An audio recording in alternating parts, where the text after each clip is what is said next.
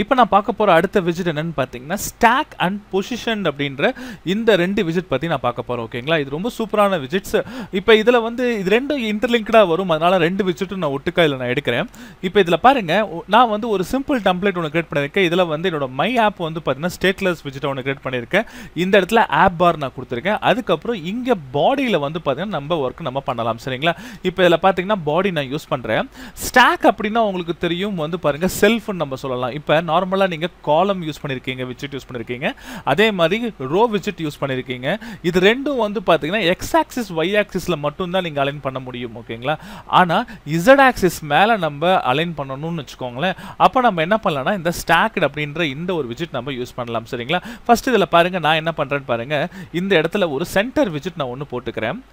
சரி ஃபர்ஸ்ட் ஒரு காலம் widget போடுங்க ஓகேங்களா ஒரு காலம் widget நான் போட்டுருக்கேன் இந்த காலம்க்கு childrensல ரெண்டு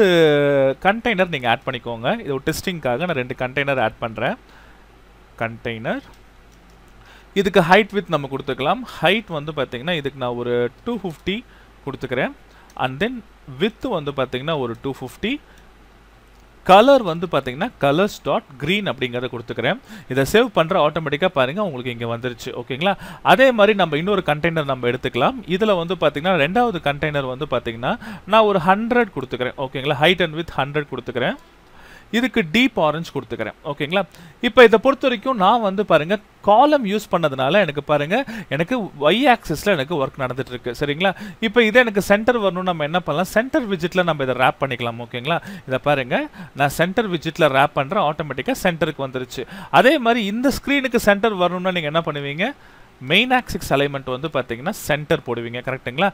இப்போ இத சேவ் பண்ணீங்கன்னா ஆட்டோமேட்டிக்கா சென்டர்ல வந்துரும் சரிங்களா சோ இந்த மாதிரி y பொசிஷனை நீங்க என்ன பண்ணலாம்னா ஈஸியா நீங்க காலம் widgetல பண்ண முடியும் அதே மாதிரி x axis நீங்க மாத்துறதா இருந்தா ரோல பண்ணலாம் சரிங்களா ஆனா இதே வந்து ஸ்டாக் பொறுத்த வரைக்கும் z axisல வர்க் ஆகும் எப்படி நான் காட்றேன் பாருங்க இந்த இடத்துல நான் என்ன பண்றேன்னா இந்த மெயின் ஆக்சிஸ் அலைன்மென்ட்டை ரிமூவ் பண்ணிட்டு இந்த காலம்க்கு பதிலா நான் ஸ்டாக்னு மாத்திக்கிறேன் ஓகேங்களா ஸ்டாக் மாத்த உடனே பாருங்க உங்களுக்கு என்ன ஆகுதுன்னு பாருங்க சென்டர் widget இருக்கறனால ஆட்டோமேட்டிக்கா சென்டர்ல வந்துருச்சு and then வந்து பாருங்க கீழ எனக்கு வந்து பாருங்க ஃபர்ஸ்ட் கண்டெய்னர் வந்துருச்சு அதுக்கு மேல பாருங்க செகண்ட் கண்டெய்னர் ஆட்டோமேட்டிக்கா எனக்கு இங்க வந்துருச்சு ஓகேங்களா இப்போ இதுல என்ன ஸ்பெஷாலிட்டின்னு பாத்தீங்கன்னா இந்த child இந்த ஸ்டாக்கோட childrens இருக்கு பாத்தீங்களா எவ்வளவு childrens வேணாலும் நீங்க போட்டுக்கோங்க எந்த childrenோட height and width அதிகமா இருக்கோ அத மேக்ஸिमமா எடுத்துட்டு அதுக்கு ஏத்த மாதிரி வர்க் ஆக ஆரம்பிக்கும் ஓகேங்களா இன் கேஸ் இப்போ பாருங்க நான் சென்டர் போட்டதனால உங்களுக்கு இந்த மாதிரி இருக்கு இல்ல சென்டருக்கு பதிலா இதுல ஒரு கண்டெய்னர் போறேன்னு வெச்சுக்கோங்களேன் இங்க பாருங்க கண்டெய்னர் போட்டுட்டு இதோட child and then இதுக்கு வந்து பாத்தீங்கன்னா height வந்து பாத்தீங்கன்னா ஒரு 600 பிக்சல்ஸ் போறேன்னு வெச்சுக்கோங்களேன் 600 பாயிண்ட்ஸ் நான் யூஸ் பண்றேன் and then width வந்து பாத்தீங்கன்னா ஒரு 500 பாயிண்ட்ஸ் யூஸ் பண்றேன்னு வைங்க இதுக்கு கலர் வந்து பேக்ரவுண்ட் கலர் வேற ஏதாவது ஒரு கலர்ஸ் நம்ம கொடுத்துக்கலாம் கலர்ஸ் டாட் நான் வந்து பாத்தீங்கன்னா இந்த ப்ளூ கிரே நான் கொடுத்துக்கிறேன் ஓகேங்களா இப்போ பாத்தீங்களா என்னாச்சுன்னு பாத்தீங்களா இந்த width height ஏத்த மாதிரி மாறிடுச்சு பாத்தீங்களா இப்போ width 500 க்கு பதிலா இன்னும் கொஞ்சம் குறைச்சு பாருங்க நான் ஒரு 300 க்கு மாத்தறேன்னு வெச்சுக்கோங்க பாத்தீங்களா height சேம் அதே மாதிரி பாருங்க இப்போ என்ன பண்றேன்னா இப்போ height 500 க்கு நான் குறைக்கிறேன் எனக்கு இதுக்கு ஏத்த மாதிரி எனக்கு பாருங்க எனக்கு வந்திருக்கு கரெக்ட்டுங்களா இப்போ இந்த கண்டெய்னரை பாருங்க நான் சென்டர் கொண்டு வரேன்னு வெச்சுக்கோங்க இங்க பாருங்க சென்டர் ஆட்டோமேட்டிக்கா சென்டர் பொசிஷன்ல இப்போ எனக்கு ஸ்டாக்கோட பேரண்ட் பாத்தீங்கன்னா உங்களுக்கு வந்து சைஸ் வந்து உங்களுக்கு 500 க்கு 300 இருக்கு அப்ப நம்ம மேனுவலா வேல்யூஸ் கொடுத்திருக்கும்போது இந்த வேல்யூஸ் எனக்கு அதிகமா இருக்குிறதுனால எனக்கு இதோட ஸ்டாக் வேல்யூவா எடுத்துக்கிட்டு இதுக்கு ஏத்த மாதிரி உங்களுக்கு வர்க் ஆயிட்டு இருக்கு ஓகேங்களா இப்போ நாம என்ன பண்ணலாம்னா இது ஈஸியா நம்ம பொசிஷன் பண்ண முடியும் சரிங்களா இப்போ ஸ்டாக் பொறுத்தவரைக்கும் ஏகப்பட்ட ப்ராப்பர்ட்டீஸ் இருக்கு இப்போ டிஃபால்ட்டா வந்து பாத்தீங்கன்னா இதோட அலைன்மென்ட் பாருங்க உங்களுக்கு வந்து பாருங்க டாப் லெஃப்ட்ல இருக்கு ஓகேங்களா நீங்க என்ன பண்ணலாம்னா இந்த ஸ்டாக்கோட அலைன்மென்ட் ப்ராப்பர்ட்டில போய்ட்டு இங்க பாருங்க அலைன்மென்ட்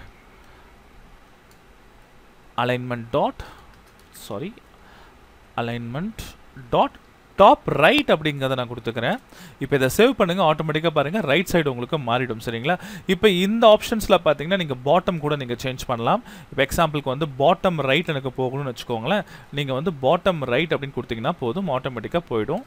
டாட் பாட்டம் ரைட் கீழே பாருங்க பாட்டம் ரைட் கார்னருக்கு உங்களுக்கு மூவ் ஆயிடும் சரிங்களா இந்த மாதிரி நீங்க எப்படி வேணாலும் நீங்க உங்க அலைன்மெண்ட்டை நீங்க சேஞ்ச் பண்ணிக்க முடியும் டாப் லெஃப்ட் ரைட் பாட்டம் எல்லாமே நீங்க மாத்திக்க முடியும் ஓகேங்களா இதல பாருங்க நான் டாப் சென்டர் கொடுத்தேன்னு வெச்சுக்கோங்களேன் ஆட்டோமேட்டிக்கா எனக்கு டாப் சென்டர்ல எனக்கு வந்துரும் சரிங்களா அதே மாதிரி டாப் ரைட் டாப் லெஃப்ட் எல்லாமே உங்களுக்கு ஈஸியா வர்க் ஆகும் இத நீங்க யூஸ் பண்ணிக்க முடியும்